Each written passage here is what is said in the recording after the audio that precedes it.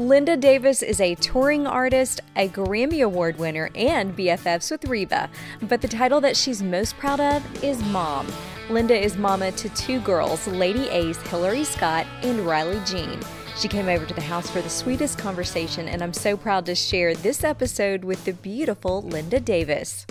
So I think this has to be the first time I've had a Grammy Award winner on my couch, so I feel quite honored. Well, thank you. I'm excited to be here. I'm hoping you'll leave a little bit of that mojo behind, maybe, you know. I think your son's got a lot of mojo going on without anything I could leave. But you're so sweet. So mom to Hillary and Riley Jean, and I know that those are the loves of your life, and now three adorable granddaughters. We were just talking, you are surrounded by the females. The girls run the show at our place. Yeah. Poor Lang, right? Poor Lang and poor Chris, my son-in-law. He's got his hands full. But their dog is a boy, so I guess there you go. That counts. I even have a boy dog, so I know I'm on the opposite side of you. But well, it's coming. The girls are going to fill this place with joy and lipstick and jewelry. Pink and sparkly things, right? Probably. I'll love every minute of it, that's for sure. So I want to start with a little bit about your story. Did you grow up in a musical household the way that Hillary did, or was this a whole new thing for your family? Well, I didn't grow up in a musical household. Now, I'm the baby of three kids. My sister, the oldest, she played by ear, and we got a piano for Christmas. Santa Claus brought one. And I'm 9 years younger than her. Okay. So she got first, turn. And so she would pick out songs. And I remember she'd finally get up, and then I'd sit down and I'd pick out the same songs, little gospel songs that we learned at church. So that's how I just noticed, I loved it. And of course, my ear, I guess, kind of kicked in early on. And then at our little church, if you had the guts, you could sing and out-sing each other, that's the all kids. It took. And so that was definitely how it started. But Mom and Daddy, they supported and encouraged it, but there was nothing formal or trained about any of our music. You grew up in Texas before coming to Nashville, right? How old were you when you moved to Nashville 19. to try to go for it? 19. Wow. I was just a young 19 at that. Yeah. I was so green and innocent, just trusted everybody, and I mostly still do, but, I think I had no fear. Mm-hmm. And that's when you need to come and make your move, because with fear, you just kind of question things, and without it, of course, this day and time, you need to have a little, But fear. you didn't know what you didn't know. Correct. And so at that time, it actually might have helped you. Absolutely. And my folks didn't know anything either, really, to share with me, not about the profession. So when they dropped me off with the U-Haul and my Delta 88, and they headed back to Texas, didn't worry me, but I cannot imagine that ride back for my mama. Do you remember that like yesterday? Uh-huh. That day that you were dropped off in Nashville and they turned around. Do y'all talk, or did you talk, afterward about what that was like for them? I mean, No. I didn't ask because I was loving it. Yeah. And they kept it to themselves if they, had conversations about worrying about me. I would check in, but it's just so different. There wasn't cell phones, and I'd call home collect. You've heard about that. I'm sure you're too young to even have done that. I know all about the collect calls. But goodness, it was just a different time. When you came to Nashville, your first was it a job working for a studio? Is that right? Okay. That was, and all I knew how to do was answer the phone. There wasn't a whole lot of other things they needed me to do. If they did, they knew I probably couldn't do it. So just answer the phone, Linda, and, greet people when they come in. So, that was the old Marty Robbins studio. It was just a lot of activity. A lot of people came in and out, a lot of sessions. And it was just the neatest place that I felt like I was just in the middle of it all. Oh, yeah. Because Music Row is still very neat, but it was even more special, I think, back then. Well, and it was small. It was a smaller community than it is now. It's everything's so big, and there's so many different branches of it, and all of that. But it sounds like you were kind of there in the heyday of what the charm of Music Row was. I didn't even know how great it was. You know, when you're in the middle of what's going on, you just think, well, this is great, and I guess it's always been this way, going to be. But I just felt so wide-eyed and blessed. I've always just loved what I've gotten to do and what I've, the opportunities that have come to me. Yeah. And the friends that I've made, the people have been so good. And there's really not a whole lot of negative stories that are a part of my journey. That's a rare thing to say, to be able to say, I know. this many years. Yeah, I love that. So you started singing demos at some point, and that voice got noticed for sure. That's how it worked for me. A lot of people had the same kind of path with doing demos in the graduating class, you can call it, that I was a part of. There were Joe Diffie and Garth and Trisha, and it was a pretty cool little group that we got to bum around with. Yeah. And then had the opportunities to tour with, correct me if I'm wrong, but of course Reba is the one that we most know about.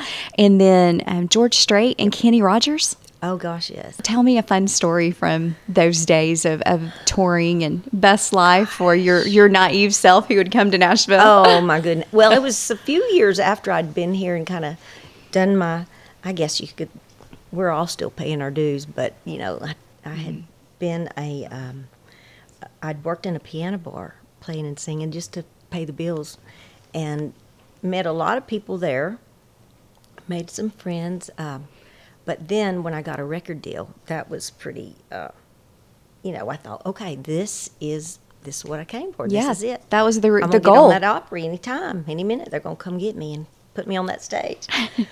But the record deal was, finding songs, and I wasn't writing, all of my music or anything then. So the song selection process, having done demos, I knew a lot of writers, so I felt, I was getting good songs. And it all just has the timing of things, and you never know. The record deal, it just seemed like, okay, this is going to do it. Yeah. And you get in the studio and everybody's excited about all the songs, and then you make a decision and release something to radio, and I'm thinking they're still doing this, the radio tour. Yep. Did Connor make the... Yes, this past year. Yeah, about a year ago this time, I guess. He was, you talk about gone, and just that radio tour is rough. The schedule of that, and the, on a plane every day to a new place. And sometimes when you land on the plane, you're in the car for 2 hours to get to the little station somewhere, all of those things. So they still do it. I was thinking they'd come up with a new way to do that, but I guess that one's tried and true. Loretta Lynn did it. So I always think about that scene in Coal Miner's Daughter of her walking into the radio station and going around. And that's funny when you think about that, because it's still what it is today, for sure. I guess nobody's come up with a new way. I think one of the things that tells us, though, about this business is that it's still about relationships. Absolutely. It's about face-to-face and not numbers on an app on your phone, but relationships still matter. And it's not about numbers of where you are on a chart. It's not numbers necessarily about how many records you sold, or it is about relationships. And I hope if there's anything that the young artists like Connor can take from somebody that's been at it a long time, is not just the relationships with your fellow artists, which that's beautiful and special, but the relationships with the musicians, the engineers, the other songwriters, of course, and producers, because everybody kind of moves around, and you may not stay where you are, the management or the label. You hope to, because you want to have a longevity thing for everybody that's on your team. But folks come and go at different parts of the industry, and you just want to look around at one of the neatest things on one of the award shows that I had a chance to be, to perform, and I was waiting in the wings. Well, it was the CMA where Reba and I got out there and we did Does He Love You for the first time. And I was waiting in the wings for my turn, because her verse is first, so she walks out, and then I'm waiting my turn. And I look around, and there's Cheryl Riddle. She used to do Hillary's hair, my hair. She does Dolly's stuff. It's like my friend. And she was like right there. And, when you're nervous, you want to hold somebody's hand or just see somebody that's familiar, and there she was, smiling, and go get them. That cheerleader there precious. for you. And we're friends to this day, and that was a long time ago, but we'd known each other for 10 years before that. Yeah. So that performance is relationships. still one of, to me, just the best CMA performances Oh, my ever. gosh. It was just, it felt so dramatic. And I mean, oh my goodness, I just love that.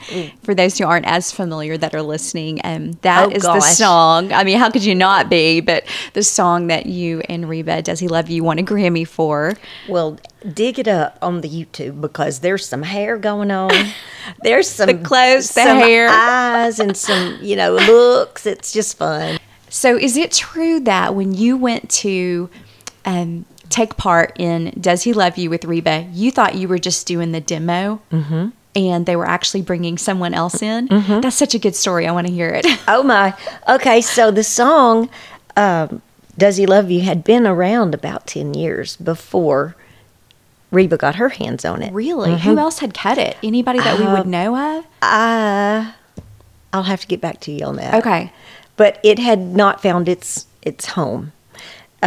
Billy Stritch and Sandy Knox wrote the song, and it was very, powerful. It has such a dramatic kind of a deal, but I guess it just, not everybody either felt it or if they tried to make it a duet, it just didn't click. So anyway, Reba found it, and we were on tour together. Lang and I were both in her band.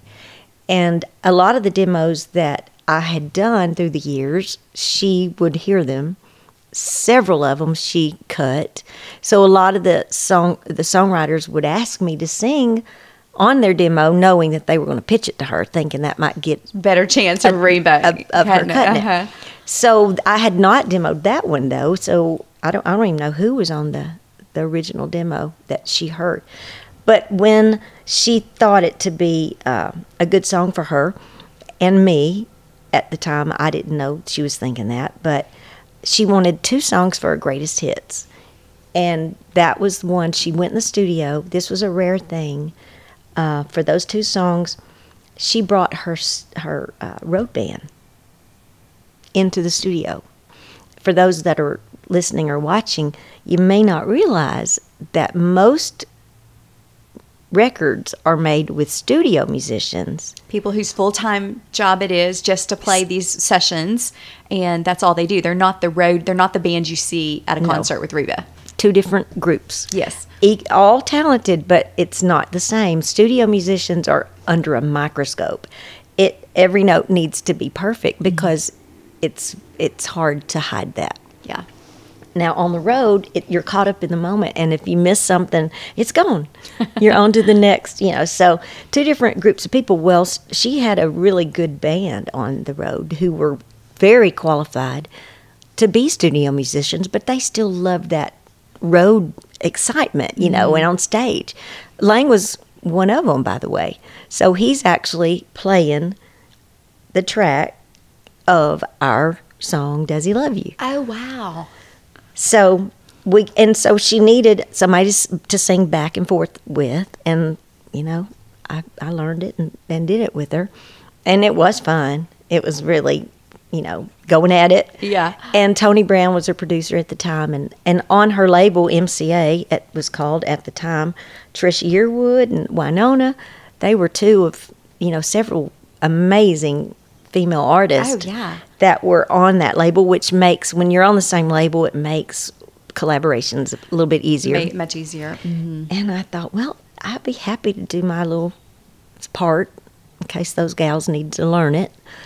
But it was kind of neat what came out with Reba and I in the studio, and Tony must have thought so, and everybody else in the label, and Norval at the time was my manager as well as hers. Okay. So there was a lot of, now if this works, this could be something. Yeah. And so I bet there was some, how are we going to top this? Like, what version is going to be better than what just happened?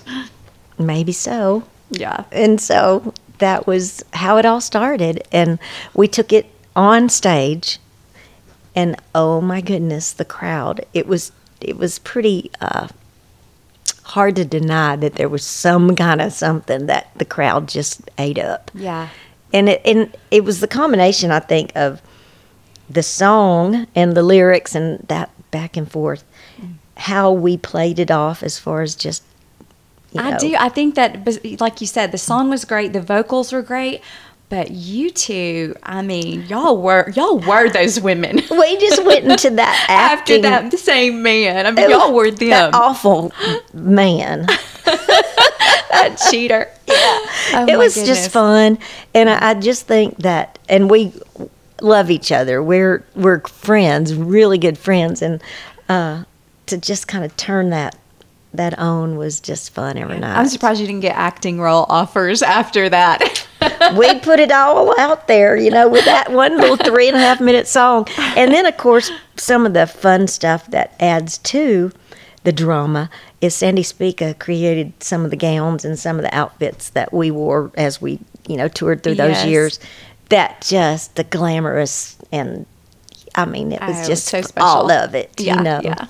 Was Lang a part of the band that Reba lost? No. Mm-mm. That was before. What's the timing of that? We were actually, I was managed by her management company, she and Narvel, and we were opening for her.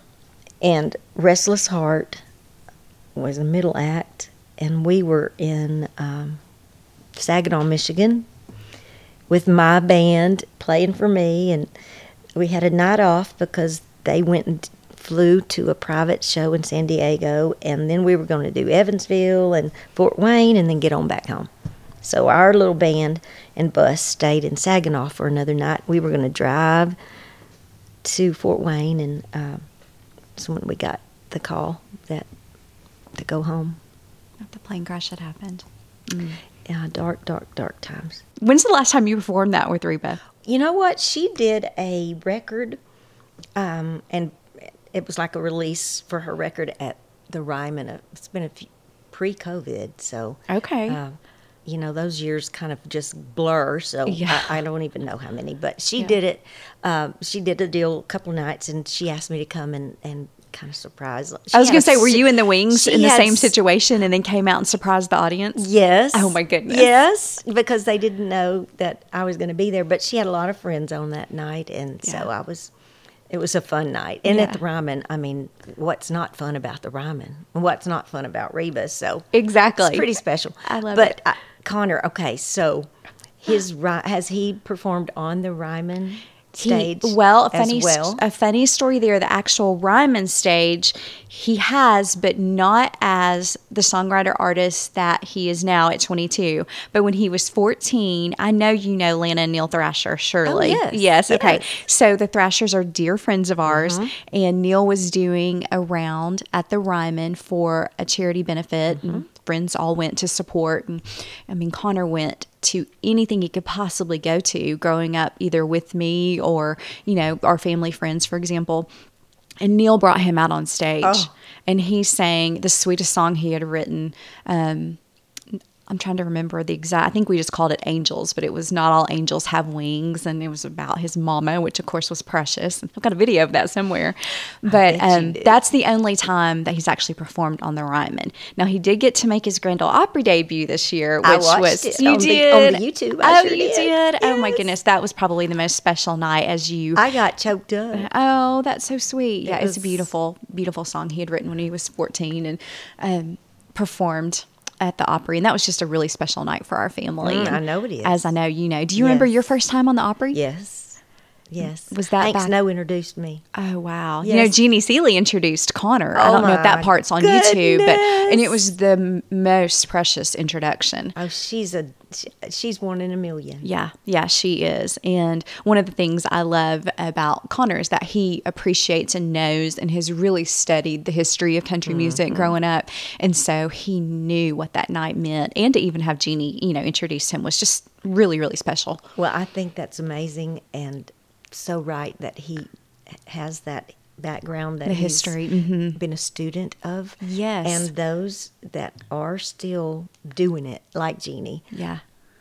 Recognize the ones who pay attention and respect that. And that makes Connor more endearing to all of these. And it's just so beautiful when, you just work and you earn your your turn. Yes, yes. And those that are ahead of us, they appreciate that and they root for you. And they want to see you succeed. And and that means so much. It's a family. Yeah. It really is really a family. is. Yeah. And that's how, because that's one of the things that I learned when I started, having some pretty neat things happen is that you hear about, oh, it's a competition. Oh, this is a tough business. People are so, cutthroat.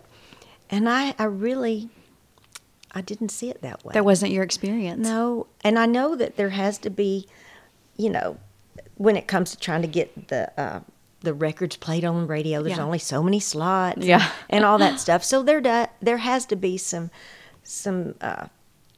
manipulating things and trying to get your kid to win, but not the artist or the musicians or the songwriters. Everybody, it's like, we're proud for you. Yeah, that's one of the things. As long as you're humble. Yes, yes. And I noticed that even today, because you talked about, you used the term the class that you were in, which is kind of a Music Row term, but people will talk about. But I heard someone ask Connor recently, who do you kind of look at as in your class? And it's these incredibly talented young, artists that he's kind of, oh, did you get to play here? Oh, I get to play, all those things. But the way they root for each other and cheer each other on, and, Connor's about to do this kind of, they call it a headlining tour, but college tour or whatever, and to choose his headliners and get to, tap his friends on the shoulder and say, I want you to succeed with me. Come with me. Like, that is really a unique thing about this industry. I don't know what other genres do. I agree. But it's really, I just think the camaraderie and the relationships you mentioned a second ago, that is how they're built and sustain. And, some fall away. And that's okay. That's just life. Right. But the ones that stick and the ones that you have in common, and there's going to be weddings and there's going to be new babies born, and that's what you go through together. It's just beautiful. You end up doing life together, really. Perfect. Perfect way to say it. So, what stage in your music career were you when you had Hillary? Oh, pretty early, because so I got here in 82, and I met my husband, Lang, and who was also in the music business at the time. Yes, that's why he came to Nashville from South Carolina, and we started dating, and we married in 84, and she came along in 86. So we did not wait very long. Just a couple years. Wasn't all planned out. Nothing's been really planned out. God just plans it out. That's right. We can try to plan. We just ride it out best we can. So and at that time I was playing at the piano bar I mentioned, and nothing really had happened yet other than demos. I was going downtown.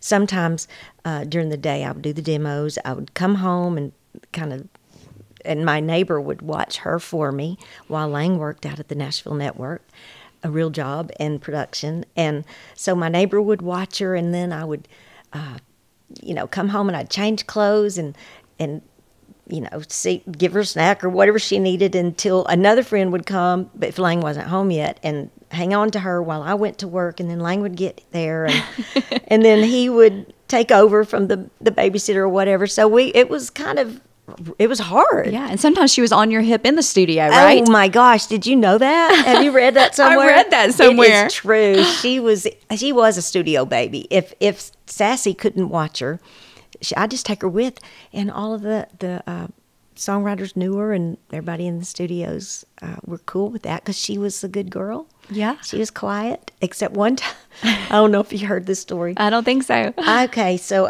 we got our demos ahead of time on cassette. So I had it in the vehicle, learning it, riding around here and there. And so she'd heard this song. She was in the car seat, So on the way to do the demo, I was playing it, getting familiar. And so I get there, and she goes in there with me, and she actually stays in the vocal booth with me because there was a lot of guys that she didn't know. So she was more comfortable with me, and I knew she'd be quiet. So I was in there, and there's this one part of this one song that was just eating my lunch. I could not, whatever lyric or little musical interval thing that was going on. I was just not catching it easily. So we kept having to redo it. So she was actually sitting on a chair, and it got to that part, and she started singing it with me correctly. Oh, my. And, of course, we had to stop tape, and Mark Sanders said, well, I didn't really call for a duet for this song, but that was really pretty. Can we do it again with just you, Linda? He's like, Linda, can you do it like Hillary did? Yeah, do it like your daughter. So anyway, she had some experience in the studio. Just, I guess she just learned by being around it. But yeah, that wasn't really something that she seemed to want to do as a young child. She could. She was always a good singer. Could carry her part, and Lang and I would do part harmonies around her. But had you hoped that she would? Like, as no. a little girl, did you want her? Oh, no. It's too painful. It's hard when you're rejected, when things don't happen. So we didn't want to see her, get all bruised and the disappointment battered. of it. Yeah, there's so many, valleys and there's highs, of course, but it's tough. Yeah, it is. And when it's like close calls and it's like, oh, that hurts. But she could sing. But when Lang and I started touring and being on the road and gone, his mom and daddy looked after her.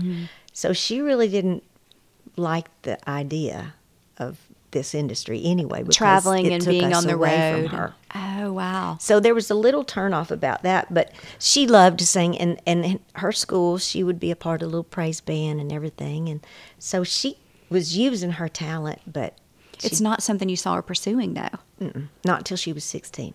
Okay. What changed at 16? Okay, so Riley Jean comes along when Hillary's 14. 14. I was going to ask you how many years difference. Okay, 14. Two only children, basically. Oh, wow. Yeah. I told you God had a sense of humor. God definitely. We can make all the plans we want, but it's His timing, right?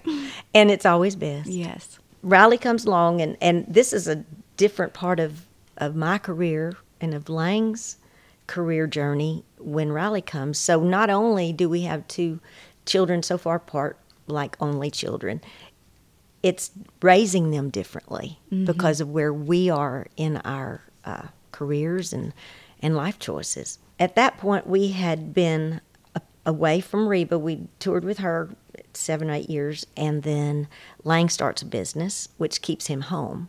So when Riley came along, she had Daddy home all the time. By now, Hillary's in,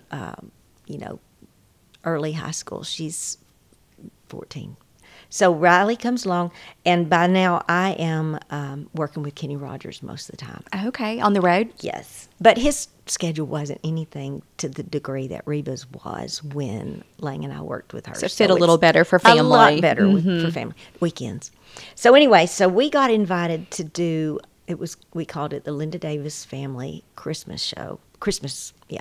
Out at Opryland Hotel for 3 years in a row. So Riley was 2, 3, and 4. Hillary was 16, 17, and 18. So that's when the idea that she might like this business kind of clicked. Because she was actually performing, probably in front of big crowds, and kind of seeing what that felt like, getting a little taste of it. And she was also getting a taste of, we got band members who were just like family. We've got crew members.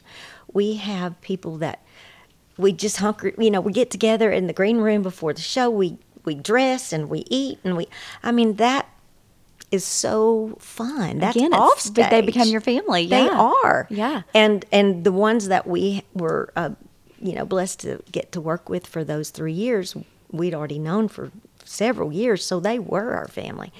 And my mother-in-law would help get Riley ready, and it was just a sweet, sweet time. It was a lot of work. I don't know if you've heard about the schedule for those Christmas shows that they do. I can't imagine. But it's starts at Thanksgiving and goes the day after Christmas. Yeah. It's a lot. Riley thought Opryland Hotel was ours. And that big tree that you see when you drive in is our Christmas tree. It was so cute. I guess she would come out on stage during the show, too. Yes, and steal the show. Yeah. But what Hillary saw and what she experienced was a production where there was a lot of detail, a lot of moving parts, and that we could, our budget would allow. Right. And she fit right in. She had a place, and she had songs, and she had wardrobe, and it was just so fun. It was boom, boom, boom, and she danced with Santa. I mean, it was just interaction with the kids. So there were a lot of elements of that little show that we did. Did you feel it coming? You're like, okay, she's really good at this. Oh, yes. Oh, yes. Yeah. So then did you feel more comfortable with the decision to pursue? No. No? Not a bit? Not a bit? No. No. But when she started really writing, and one of the major changes was Victoria Shaw came and brought her family to our show. Mm-hmm. And we saw her afterwards, and spent a little time backstage, and she told Lang and I, she said, she really has something special. Do y'all realize that? Thank you, Vic. Yeah, but yeah. Well, can I, start taking her around and having her write with me and some of my friends? And you know who some of her friends are. It's the best of the best. Yes. So we knew that was going to be situations that would be safe and very enlightening and trusted help her Victoria. grow. Absolutely. Mm-hmm. And so she started working with her, and Hillary was still in high school, so it wasn't that far for her to drive downtown to the Row or whatever after school. Well, then that continued, and she went to MTSU, and we still had her little show when she was driving back and forth from Murfreesboro, and all of that was starting to just heat up because it was working out real good. She was growing and just getting better, and so we didn't really do anything. It was kind of like it was out of your hands at that point, and you just knew she was surrounded by good people that would help develop this talent that was probably naturally in her just from mom and dad and the good Lord. It was just fun to watch. Yeah. And then it became like, I think she's going to do this. Then she was at college, and she I think I'm going to quit and drop out. Okay. How'd that go over? Well, what could Lang say? Because he did the same thing. Yeah. I went 1 year and came up here, so you didn't have much to say either. We couldn't be hypocrites. We just kept suggesting, well, if you just, maybe the nursing program, it's quick. You can get in, get your degree or whatever you need to go to work. Is that the type of work you could have seen her doing since No. you weren't looking at? No. You were just looking for alternatives. We wanted her to do because she would have something else if music didn't go well. But I guess it went okay. Yeah, I think it worked out. Okay. So she starts writing with Victoria. She's probably playing writers' nights maybe and doing some of that type of thing. And then when did you first start hearing about these two gentlemen named Dave and Charles? Oh, fun. Okay, so she had Vic helped her get a little showcase with RCA at the time. I don't think they call it that now. But and Joe Galante had, a little budget, and he set up a showcase for her and by herself. And that was, I don't know if you had one of these moments. Maybe not. It might have happened so fast for y'all. But she had this showcase, and she did great. She had some of her own songs, and a lot of people came. And I thought it was a real good turnout, and she did good.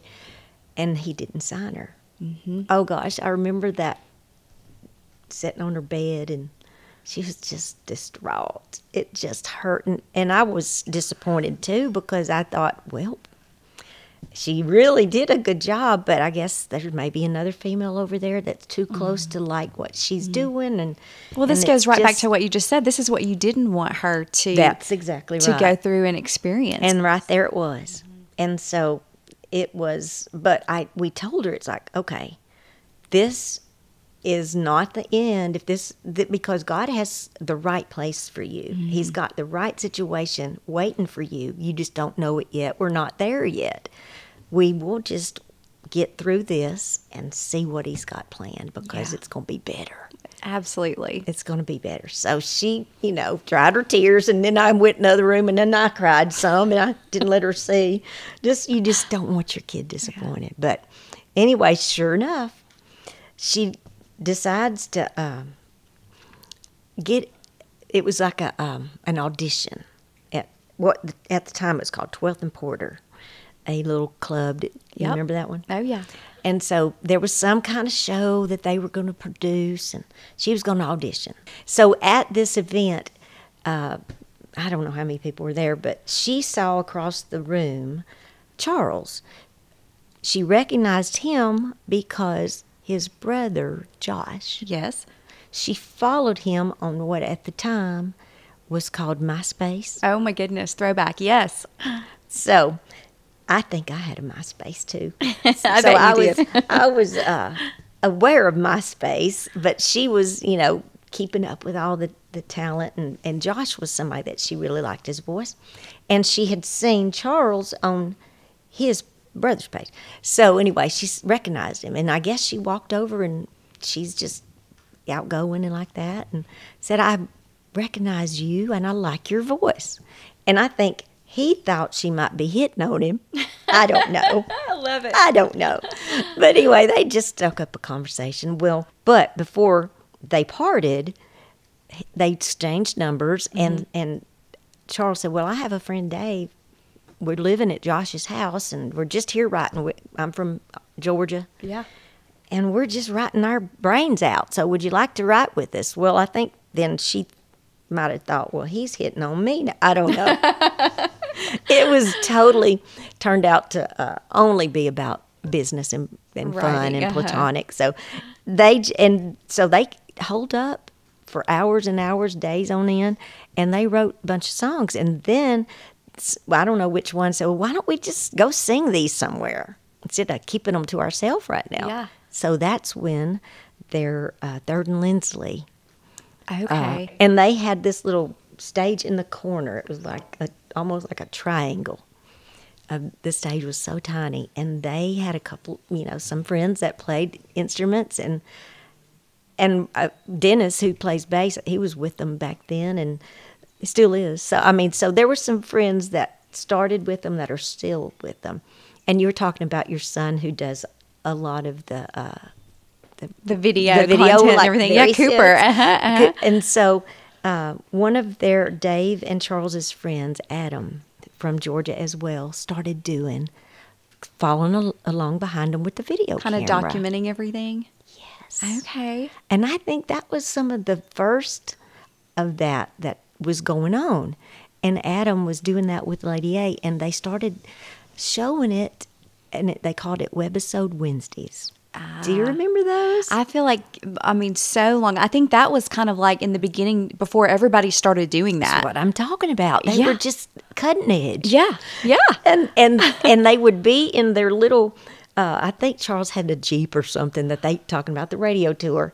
They would get in his vehicle and maybe pulling a trailer behind with some gear, and all of them would get in there and just head down the road to Lord knows where. Lang and I didn't ask a lot of questions. We just figured no news is good news.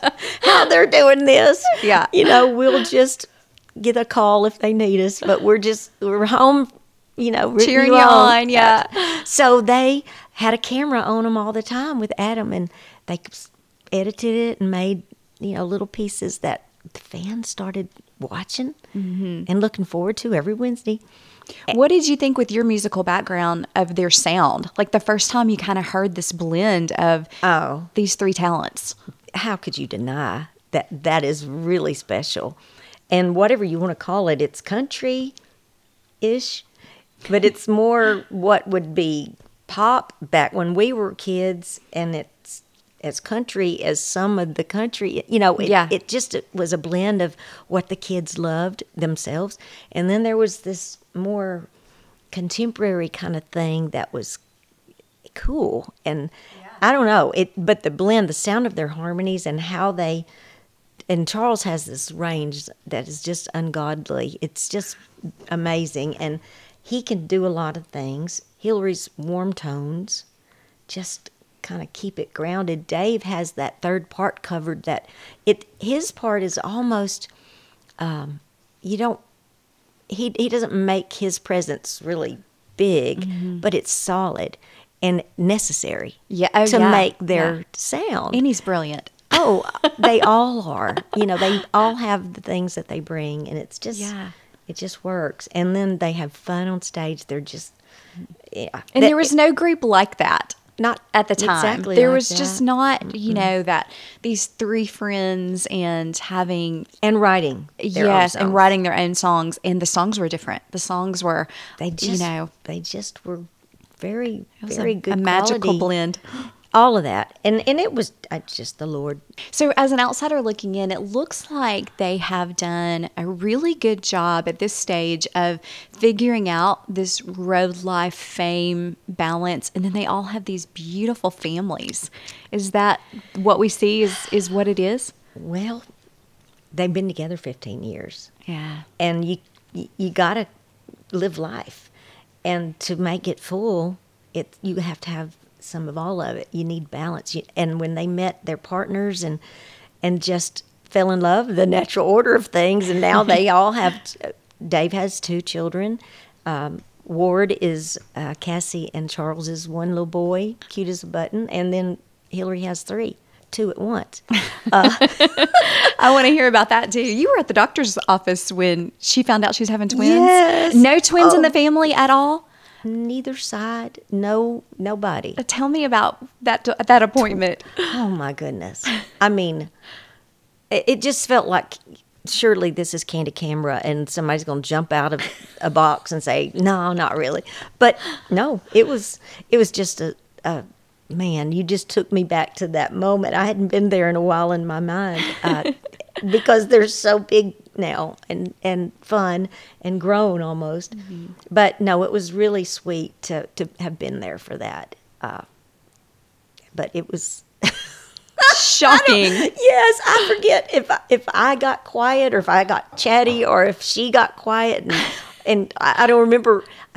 Was it just the 2 of you? Well, Chris was there too. Yes. Okay. Yeah. Oh my goodness. But that was a nice thing to have invited me to be in there for him. Yes. Having his mother-in-law in there, and it was beautiful. Yeah, that's so sweet. Yeah, it was, and it came on the heels of a hard time, so it was like a double portion of sweet favor. Mm-hmm. I love that Hillary's been very outspoken about dealing with miscarriage, and I think it's something that there's such a stigma around, and we don't talk about it, a lot. But I know you're probably proud of her for the way that she's, kind of empowered other women to know that, yes, this happens, and we get through it. Yes, you do. Mm-hmm. And in our case, having our faith and our, each of us have a very strong faith, and that's what we lean into, and God gets us through it. And music, and some beautiful songs and things that'll be around a long time came from some of that heartache, some of that pain that the family experienced. I want to talk about that project for sure. Love Remains. And I bet after all of the production and the hard work behind it and the Billboard Awards and the Grammy and all that, I bet it's just a really special treasure for you to have for your family to have that album. And never did I see something like that in my wildest dream. You have your goals and your dreams, and if you get some of that, awesome. Yeah. Then it's like, okay, then Hillary has her goals and her dreams, and she's gotten a little, over and beyond amazement. Yes. And you think, well, what else is there? Then there's that. Yeah. When we get to all be together, kind of blend all the gifts that all of you had been given. With singing about Jesus. I mean, nothing better than that. Nothing better. And that is hope that we can leave for others in songs that that's what matters. Was that project Hillary's idea? Actually, no. It was Lang's idea. Oh, wow.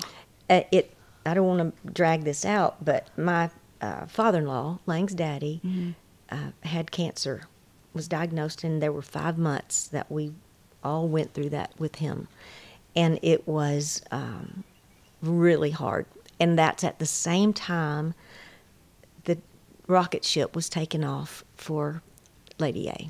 It was beautiful and it was awful all at the same time. I'm sure you've probably experienced that in your life. Oh, yeah. At different times. The highest of highs and the lowest of lows and everything in between. Absolutely.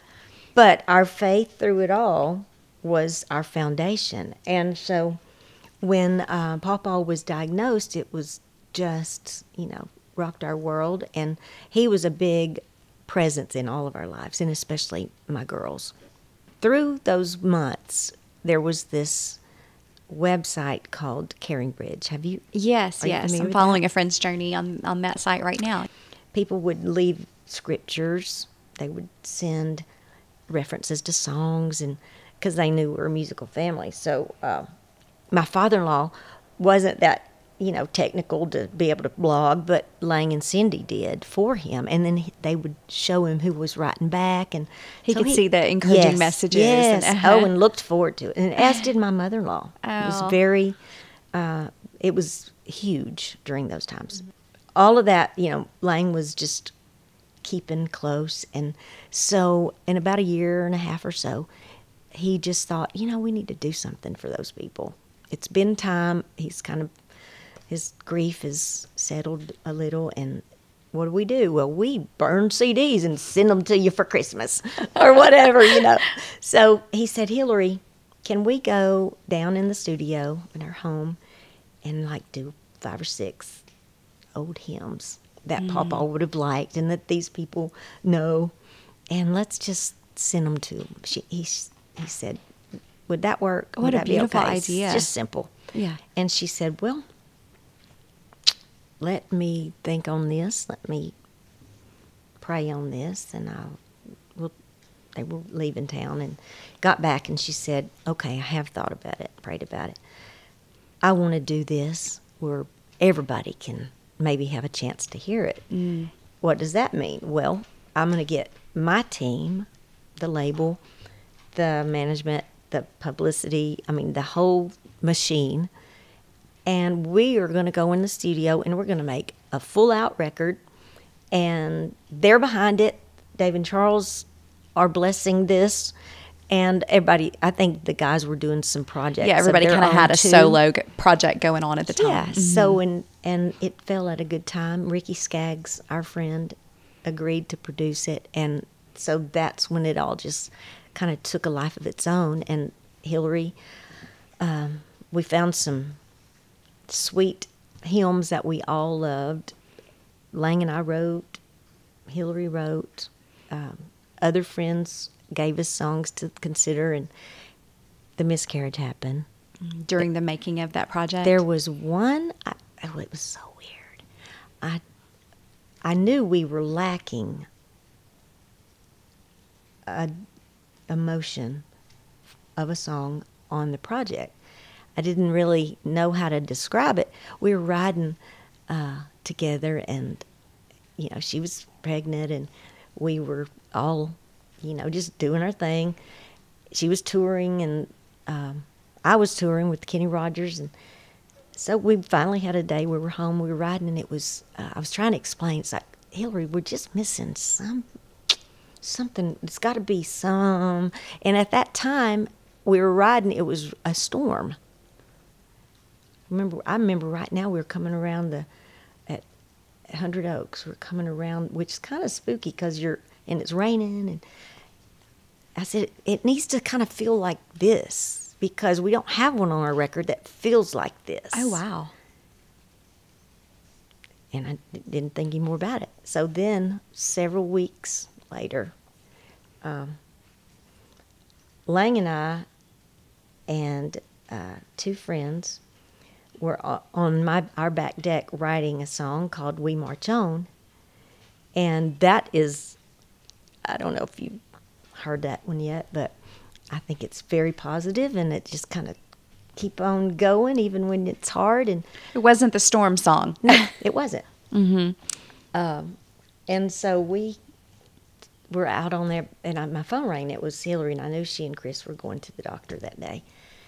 And I went out on the front porch, and she told me that they had lost the baby. And so, okay, so,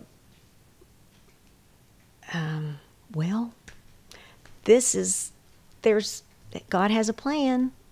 there is a plan, and I don't like it, and you don't like it, and I don't like this, but he's got something planned out. And that's where thy will comes from.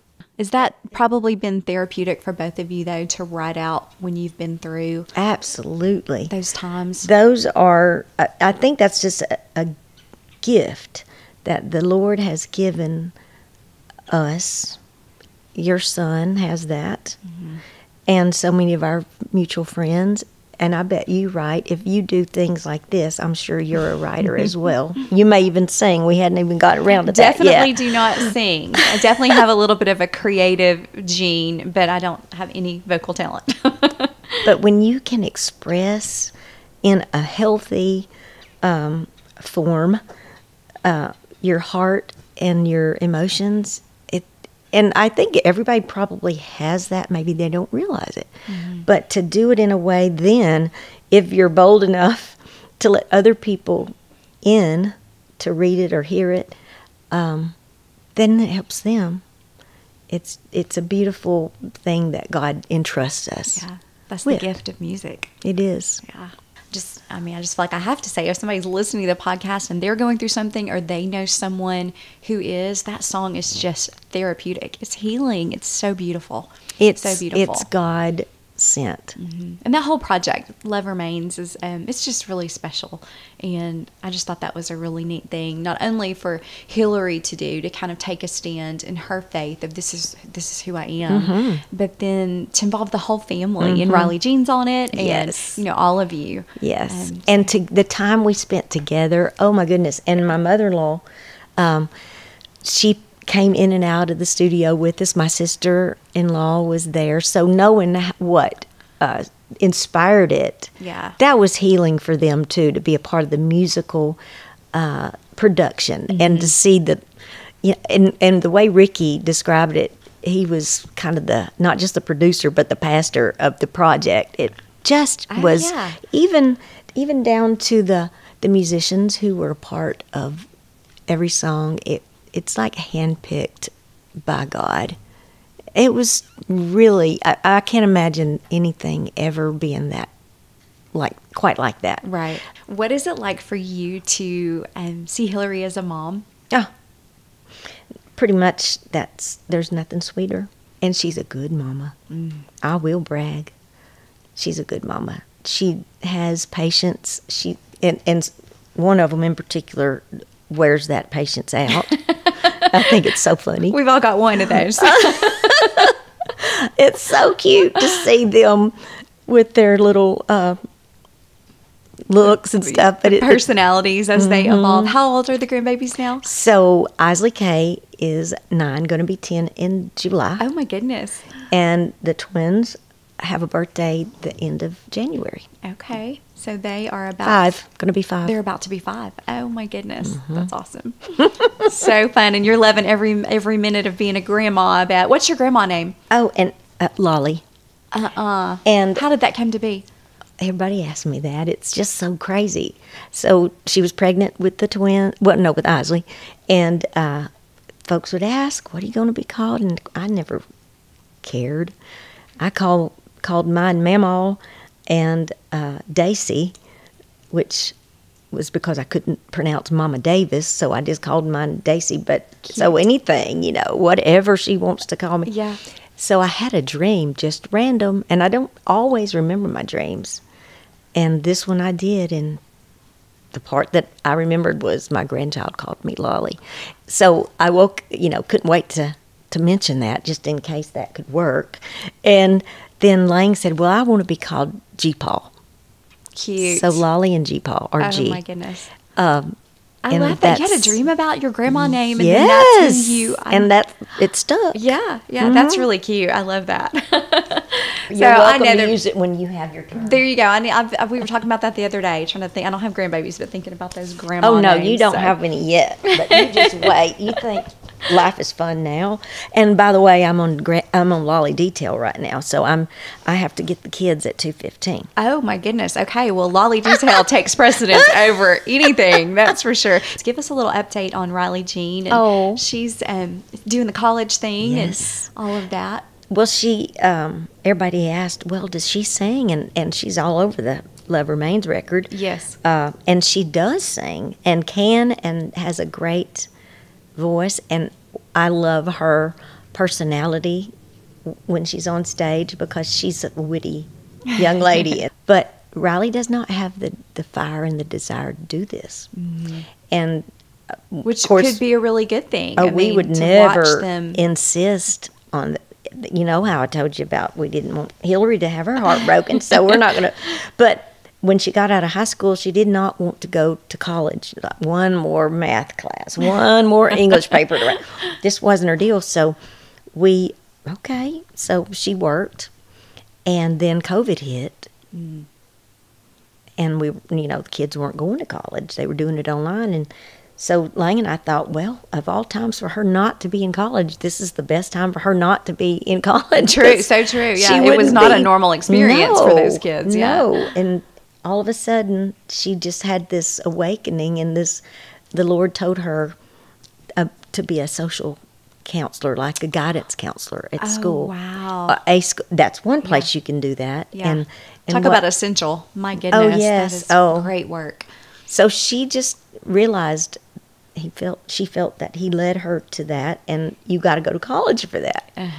Got to have a degree to get that kind of job. So she put in all the application at MTSU. So she's there. She's living in an apartment with her friends, and just I've never seen her as happy. And it gets hard. Any college student, a mom of a college student, that when it's crunch time, those can be hard and stressful. But she just buckles down and does it, and she's still working. And she's living the life right now. Awesome. Yeah, it's a good life. It is. That's for sure. It's been a great life, and it's how blessed and everybody's healthy, everybody is saved. Yeah, doesn't get much better than that. Okay, I have to know, what would you say Hillary got from her mama? I think she got a big heart that loves people and is interested in people and wants to make sure everybody's comfortable and happy. That's a really good thing to get, too. Well, yeah, I think her daddy wants that for people, so she probably got some of that from him, too. From both of you. Yeah. Yeah. Well, I think she definitely got her talent, her beauty, and the fact that she's as beautiful inside as outside, just like I knew you would be. Oh. So I'm just so thankful to have gotten to spend time with you today. Linda was just as sweet and beautiful in person as I had imagined her to be, and I love the opportunity to talk about our kids together. Don't forget you can watch these episodes on YouTube. Go subscribe to Got It From My Mama. Follow us on social media, and leave a review of the podcast if you're enjoying it. We so appreciate you.